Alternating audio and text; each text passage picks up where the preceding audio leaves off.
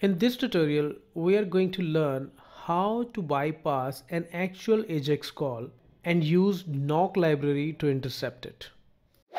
Consider this case that we want to unit test this function which is actually making an XHR call as well. And this XHR call is actually loading tons of data. Do we really need to actually hit this API and load a huge amount of data to unit test our code? No, we don't. So in that case, what we should do is that we should intercept such calls and should replace it with a dummy call, and we should get the sample data which should be sufficient for us to test our code. And to do that, we will use a very good node package which is called Nock. So let's install it. npm i-save dev Nock. Now that it is installed, what we need to do, we have to use it into our spec file as well.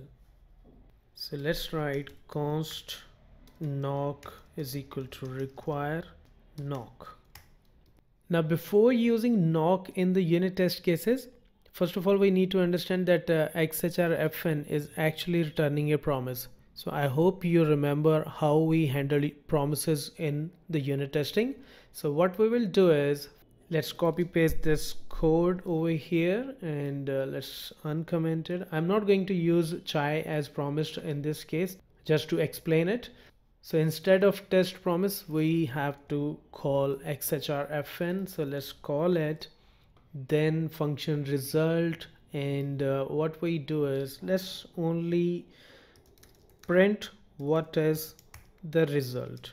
Okay, so this is a standard XHR function where we are calling this API as a post call, and when the XHR call is successful, then we are resolving and returning the response text in the form of JSON.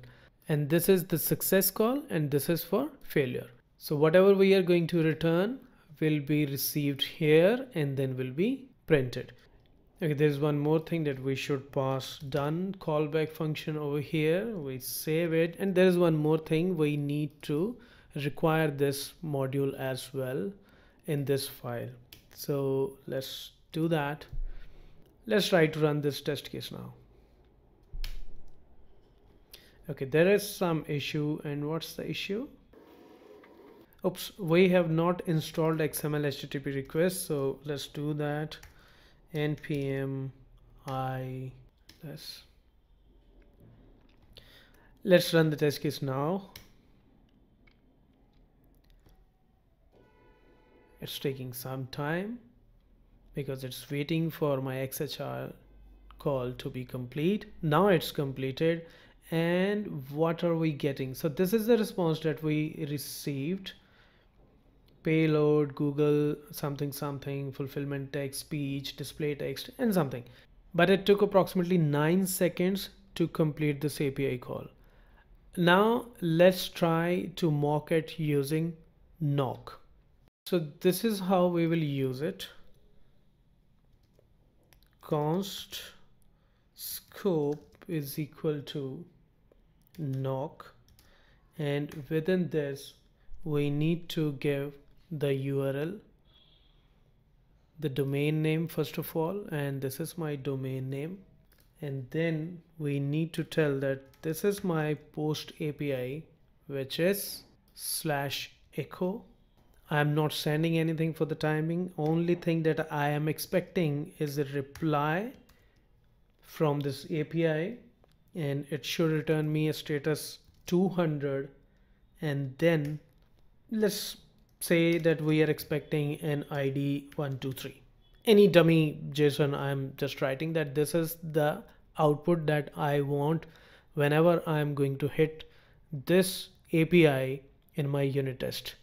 So let's save it and let's test it now. Okay, one passing, and it is giving me this output ID 123. I have not changed my unit test. It is exactly the same.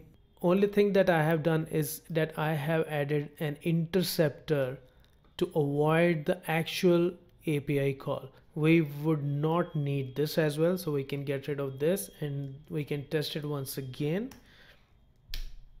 and it should work, right? And how much time it took? Only 14 milliseconds. Earlier it was actually hitting the actual API call, but now it is bypassing it, and we can mention what output do we expect from this API call.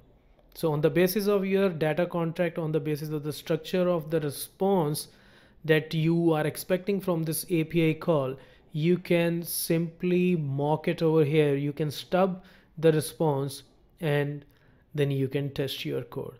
You can also test for the failure of the code as well. For example, if I want to do, say, expect result to be equal, and what do I expect? I am expecting this, and if this is not right, then what I can do is I can write a catch statement here as well. Catch error, done, new error, test case failed. Let's save it and let's try to run it now. So we know that we are expecting that ID 123 should be the response, but here we want to fail the test case, and then we would try to catch it in this section, catch the error in this section, and then the test case should fail. Let's do that. Let's see if this works or not. Okay, the test case is failing and it is landing into the error mode that test case failed. This is the message that we wrote over here. Now there are many different options available, so you can visit this link and you can find out the options that you want to implement in your test case. So that's it from this video. In the next video, we will learn how to export the reports of unit test cases.